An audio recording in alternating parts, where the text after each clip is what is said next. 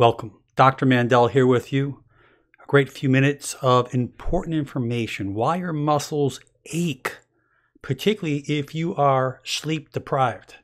If you're not sleeping, not only are you affecting your muscles, you're affecting your entire immune system. Remember, when your body's up and alive, cells are dying.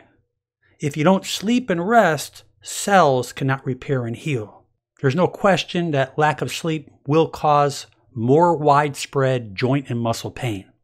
As we age, we begin to develop more muscle aches, more pains, more joint pains. Published in the Arthritis and Rheumatology, they have found that the best predictor of widespread pain is lack of restful sleep. The key link where the majority of studies show on sleep deprivation, this produces hyperalgesic changes. Hyperalgesia occurs when a stimulus that is typically painful is perceived as more painful than it should be. An example might be a simple bump, which ordinarily might be mildly painful, but this sends the chronic pain patient through the roof with serious pain. Again, when the nervous system is in a persistent state of high reactivity, it produces pain that is significantly amplified. Now, this hyperalgesia falls into a category of central sensitization. Central sensitization is a condition of the nervous system that's associated with the development and maintenance of chronic pain. When central sensitization occurs, the nervous system goes through a process called wind up, and it gets regulated in a persistent state of high reactivity. This persistent or regulated state of reactivity lowers the threshold of what causes pain and subsequently comes to maintain pain even after the initial injury might have healed. This central sensitization has been long recognized as a possible consequence of many conditions.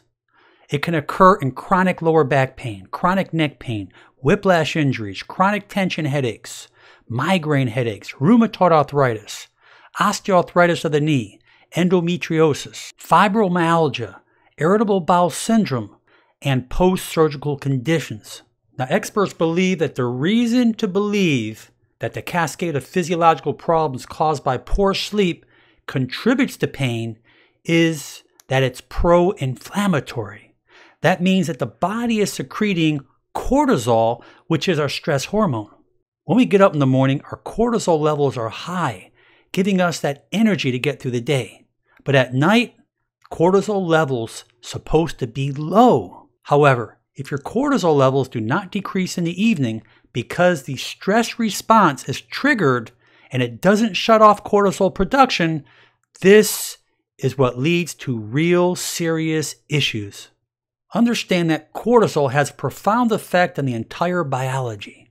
It affects our endocrine system, which produces all our hormones, including our thyroid hormone, which regulates metabolism, our insulin, which regulates blood sugar, our sex hormones, which is our estrogen and progesterone and testosterone, which regulates sexual function, your menstrual cycles and menopause. Cortisol has a profound effect on our digestion and our immune system. It also affects the neurotransmitters, the brain's chemicals that determines energy, mood, mental clarity, focus, and sleep. It plays a significant role in weight gain. It's a major contributor to anxiety and depression. When our cortisol levels are at optimal levels, this is when we mentally feel sharp, we're clear, we're motivated. But when our cortisol levels are off, this is when we feel foggy, fatigued, tired. This is a serious issue. Remember that cortisol affects our blood pressure, our circulation, our cardiovascular system. It affects our pancreas with insulin. It affects our lungs, our bones, and even our skin and hair. But although if these cortisol levels are off, those muscles are going to continue to ache because of that excessive inflammation. So how do you know that you're lacking sleep? If you're having symptoms of sleepiness, mood changes, difficulty concentrating, impaired performance, your memory is just not there. You can't think analytically.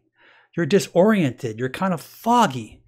and even having difficulty sleeping because you're so far behind in your sleep. You need to make changes. Please take this serious. I ask you to share this video. Share it with those on your social media. There are millions of people out there that will benefit from this. I ask everyone out there to make it a great day. I'm Dr. Alan Mandell.